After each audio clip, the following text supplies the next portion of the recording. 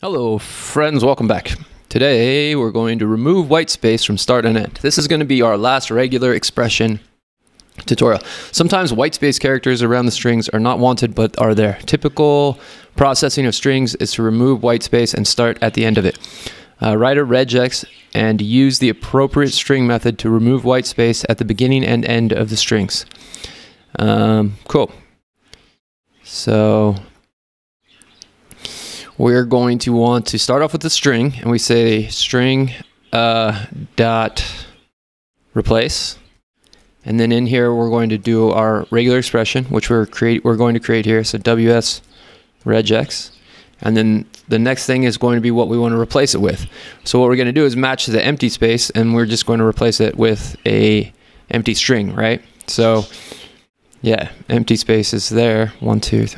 Looks like we've got 2 there and then 3 here, and so yeah, we're gonna replace that with an empty string.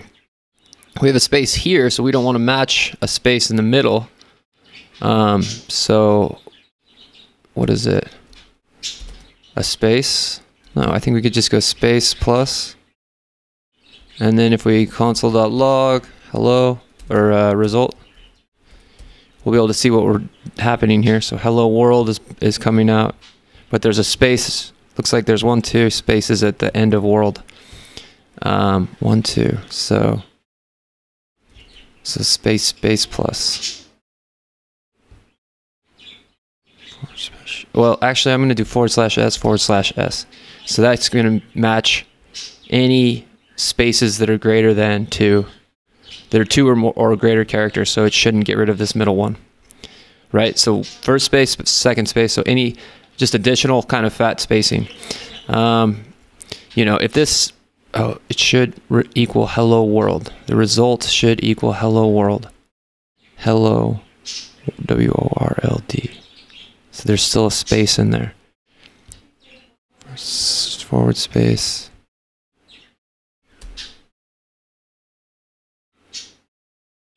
Oh, you know what I need to do? I need to make this global. So what it's doing right now is it's just matching the first find, and that's it. And so what we want to do is make it global. Hello world. Cool.